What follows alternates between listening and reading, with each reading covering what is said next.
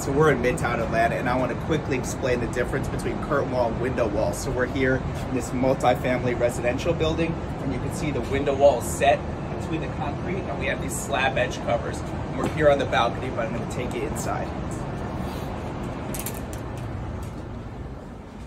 So come into the bedroom.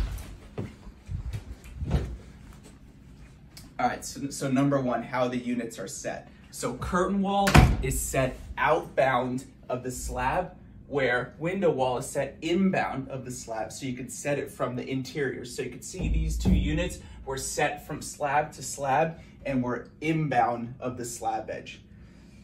Number two, receptors. So you can see here you have a head receptor at the top and a sill receptor at the bottom. And what that's doing is accounting for any slab edge deflection due to live load. So if this slab edge were to deflect down 1/2 inch, that track is accounting for any of the movement. Number three, stick built versus unitized. So you could do these systems either unitized in a prefabricated controlled environment, or you can stick build them on site, and it's just gonna require more labor and quality control on site.